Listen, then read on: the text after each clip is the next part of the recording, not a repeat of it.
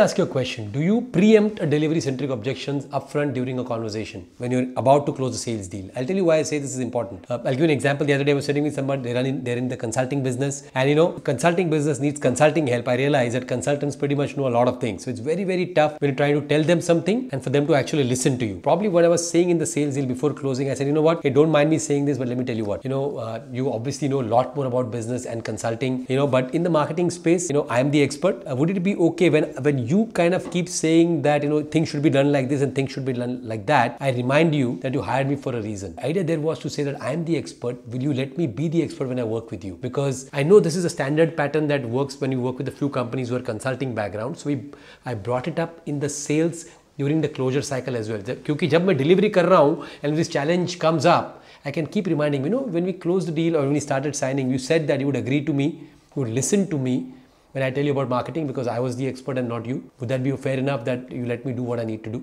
Important to do this. Very, very few people. We are so excited to close a deal that in the expectation of closing the deal, सब कुछ चल जाता है. पहले customer को तो जेब में ले ले, बाद में देखते हैं क्या करना है. बाद में देखते हैं क्या करना है is a cause of super ruin in when you deliver. So be very careful when you pick up clients, be focused and raise some of these delivery centric expected objections that typically come up during delivery. Preempt it. Thank you.